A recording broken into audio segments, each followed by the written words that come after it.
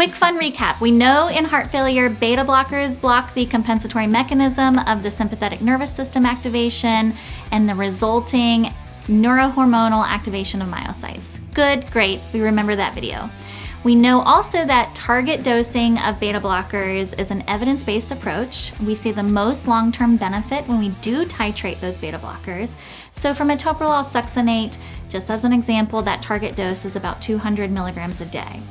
And I know you're thinking, you never see patients on that high of a metoprolol dose.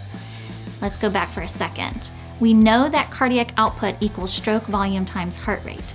This means when a patient first begins beta blocker therapy, that heart rate goes down. This is the goal for long-term benefit.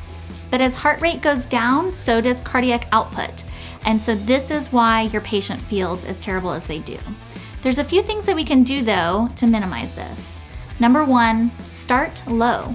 We don't want to initiate a beta blocker at too high of a dose, so metoprolol, you're talking 12.5 or 25 milligrams a day to minimize the fatigue, the dizziness, and the heart rate reductions. Especially in classes 3 and 4 heart failure, it doesn't come as 25, you're definitely gonna need to cut that puppy in half. Go slow, do not increase or decrease a beta blocker dosing more often than every 1 or 2 weeks.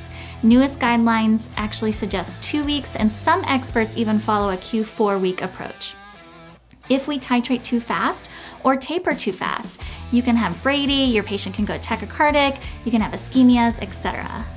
You also want to avoid titration if the heart rate is less than 55, or if the patient is showing signs and symptoms of decompensation, or if they just can't tolerate it right now. Number 4, we want to start or titrate one agent at a time. If you have a new onset HFrEF patient or a patient with really advanced heart failure, fatigue and overall tolerability can be a lot more challenging if both an ACE and a beta blocker are being titrated, one at a time. Check fluid status and diuretic adherence. If your patient is fluid overloaded and we add a beta blocker or titrate a dose when that patient is congested or wet, it's going to be poorly tolerated. We want them dry, without fluid overload, and without congestion. So check that diuretic adherence as well. That's your Reinhartz Rundown. Go to mobilehealthconsultants.com. Make sure you subscribe to get our next video.